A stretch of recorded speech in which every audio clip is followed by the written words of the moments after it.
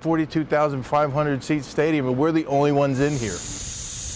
As the hissing of sprinklers and the pounding of dirt echo throughout an empty Miller Park. It's a little eerie, to be honest with you. High above home plate. It's a beautiful day for baseball in Cleveland. The voices of Brewers baseball are hard at work. Great day for baseball in Cleveland. That's where the Brewers are. We're at Miller Park at the Broadcast Center. The Fox Sports Wisconsin and Brewers Radio Network crews are calling road games. Sends one out towards center From their home booths. So a 1-2-3 inning. This is a home away from home right here. It's like everybody in their living rooms. It's a different feel. Have a good game. Separated by plexiglass, both are fitted with monitors of camera feeds. This is what everybody at home is watching. That's the television feed. These shows the visitors bullpen, home bullpen. This is what they call the all-nine. This never moves, so you can see all the defensive positioning here. This is a camera behind home plate.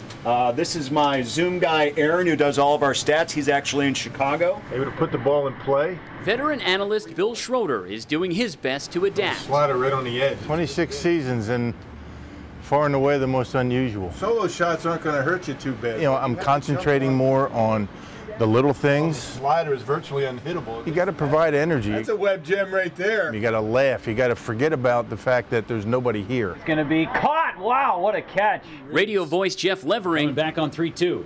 Swing and a miss. Calls the game off the big screen in center field. Swinging a chopper, softly hit towards third. We're at the mercy of what we're seeing on the video board or what the camera angles that we see. We have a little bit of an advantage on the radio because the fans aren't seeing it.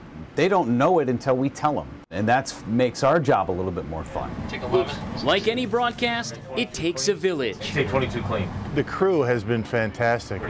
Inside the truck, the director and producers call the shots from various camera feeds out of their control, while remaining safe and socially distant. We have the best production crew in the business. Those are the people that are getting these games on TV, not the guys you hear up in the booth. Doing their best work against some of the best pitchers. The pandemic offers perspective. And the inning is over. No different for this crew. Didn't have the highest batting average, but as they embrace the new sights Bring up Keston Hero.